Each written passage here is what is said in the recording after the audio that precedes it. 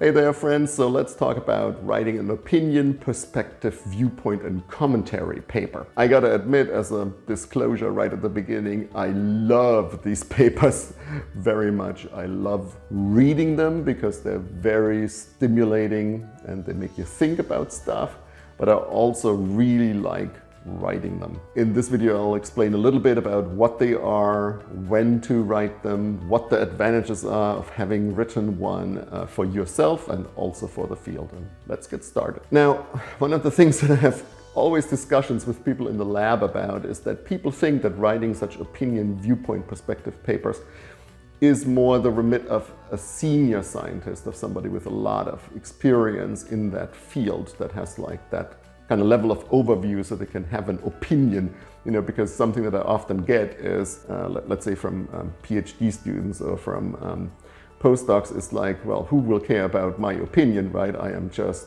XYZ and I don't have a huge standing in the field. But of course you should understand that an opinion paper is not just you having an opinion, like you having an opinion when you meet with your friends. But an opinion paper is a scientific output. It's a well-founded argument that you're unfolding. It's a piece of academic work. It's not just writing down what you think about something. Yeah? So this is the first thing, and it is definitely not true that this is just something for senior scientists to do. Even though, of course, they will have an advantage because they have a long-term overview of a certain field and can see how a particular area will develop. This is true, undeniably, but anybody with a great idea can write an opinion, perspective and viewpoint paper. So that's very, very important to realize from the very beginning. So what are these papers? So they are not primary literature, so there is no data collected for them that is then presented in the typical format that you're familiar with, but they are also not full review papers in the sense of a systematic review or something, a full review of the literature. They are somewhere in between. They're therefore a different category of papers. And not every journal offers this kind of paper type. You have to check in the instruction for authors if your particular target journal offers this, and also what it's called, because they're always called something different, even though they kind of mean the same. Perspective, opinion, viewpoint paper, sometimes commentary paper. They all kind of mean the same. Sometimes a journal also offers different ones, and then there is a slight difference in meaning attached to them, but it's highly subjective and highly particular to how the journal handles these things. So it's important to look in the instruction for authors for this particular article types to make sure that your idea is a fit for that particular journal and article type. Now, these are typically peer-reviewed products. So just like a primary literature paper or review, they will be sent out to reviewers and you will get the opportunity to revise them. They can also be rejected, of course, and frequently are. But it is basically the same. There's few exceptions where they're actually not, in fact, fully peer-reviewed, but they're just looked at by the editorial office.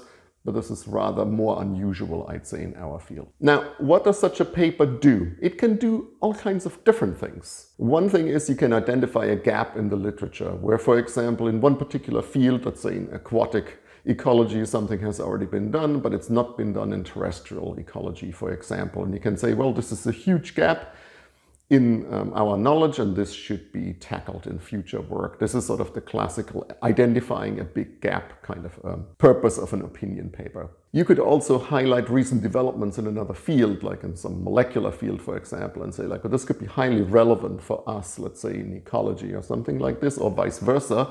So basically say, well, you should be aware of this being developed in this particular field. This could be really useful. We should be paying attention to it. It's another example. Or you could present a new hypothesis or a new concept and basically start a particular line of inquiry in your field. Another purpose could be to provide an overview of a particular research field, how it's been developing and what future developments could be like and where the field should be moving. So more like a trend-setting kind of paper. And finally, there's many opportunities more in the realm of policy where you could say, well, this is a policy relevant topic, or policy is currently moving in this direction and we need to supply these research results to underpin that policy. But there's also many more, but I think you get the general idea what some of the purposes could be.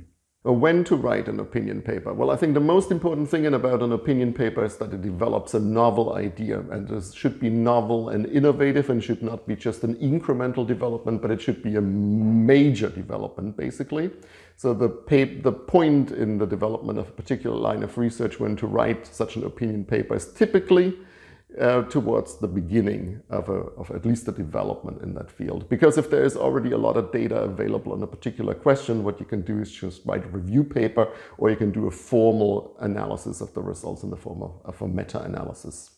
So the opinion paper is typically positioned more in the beginning of the development of a particular research field. This is when you would write it. What are the advantages for you? Well, I think the very clear advantage is that it is scientific productivity. It's productivity that's also independent of experiments and other empirical studies, which are often prone to failure. So in a way, it can also be a bit of a thesis insurance if you're a PhD student, or it can ensure continuous output when you're a postdoc and you're in a compressed time frame and you have to show productivity. So in these circumstances, they can really help you a lot. Now, when these papers show up in your publication record, they can also showcase your creativity. They can show how you can, have an overview of your research field, and that you have a vision for where this might be going, and that you actually have new ideas. And that is not to be underestimated, basically, when you apply for a next position or an academic job. Another important purpose is, of course, that you can establish the origin of an idea. You can say, like, well, here's this idea, here's the concept, I lay it out, here's the supporting information, and this can basically serve as the starting point of a line of inquiry. And you can mark this starting point basically with your name. And depending on your particular rules for your PhD, this can, for example, also form the basis for a thesis or dissertation chapter. This you have to discuss and check out in your local rules, but it basically can supplement also empirical work. And that is also a very important thing to consider, especially early on in your career. Now, what are the advantages for the field? There, of course, are also advantages for the field as a whole. And one is that an idea basically gets out fast. And then once it's been published, other people can read it, other people can act on it, and they can basically design experiments that pursue this particular idea that has been proposed or refuted, right? So, but basically the point is a discourse is being started, a discussion is being started on this particular idea that you have put forth, or this concept, hypothesis, or whatever point it was of your opinion paper. Now this can be engaged with by the scientific community as a whole. And so it has the purpose of moving things forward faster, rather than having to wait for like a study having been designed and experiments having been collected, which could, mean years of delay until an idea gets out. And these opinion papers, and this is something I wouldn't underestimate either, are very often fairly short and accessible and easily digestible pieces of information that serve also as an entry point for a particular field, rather than a full review or a book chapter. They're very compressed pieces of information that are easily digestible. Now, I hope that gave you sort of an idea of what an opinion, viewpoint, perspective, commentary, viewpoint paper is, and I think that they're very important. They serve an important function in the publishing landscape and in the scientific process, and also in your career, potentially, depending on your field. And so I think it's very important for you to consider, could you write one of these papers? And with that, good luck. Thanks for watching, and see you in the next video.